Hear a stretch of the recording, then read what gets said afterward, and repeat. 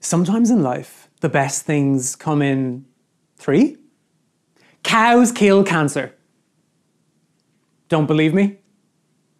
Every year, millions of people are affected by cancer worldwide, and liver cancer alone is the 6th most common form. Every hour, 90 people die from it, and only 1 in 5 makes it to 5 years past diagnosis. Here's the problem. Our bodies are like dartboards, and from every drink you take to every scrap of food you eat, we're always throwing something at it. Most of the time, it doesn't make a difference because we're only interacting with healthy cells. But when it comes to harsh anti-cancer drugs, it can be the difference between good patient outcome or side effects like losing your hair or fingernails.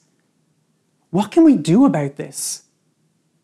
Well, as it turns out, our body is coated in things called receptors.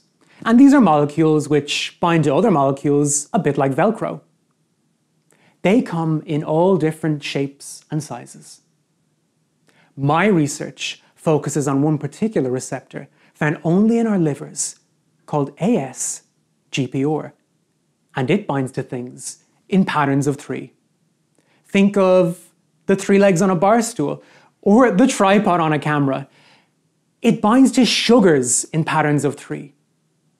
And it's here that milk as a medicine really does hit the mark.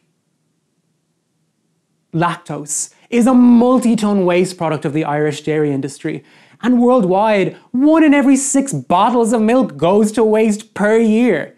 That's 88 million metric tons. It's the combined weight of every person in Europe, North and South America. But it doesn't have to be like this. My research focuses on attaching lactose in a pattern of 3 to anti-cancer drugs through something called a chemical linker. We then put these in the body and we see where they go. And because they only bind to ASGPR, they only end up in the liver. There, if we're clever about how we design the linker, we can cut off the free drug and release it, avoiding many of the side effects which affect patients. It doesn't even have to stop there. We can expand this to malaria treatment or hepatitis, which also affects the liver. Just a small change to the way a drug is made can make a massive difference for patient health and outcome. So, the next time you're drinking a glass of milk, I want you to raise it in a toast to a bovine bullseye against cancer. Thank you.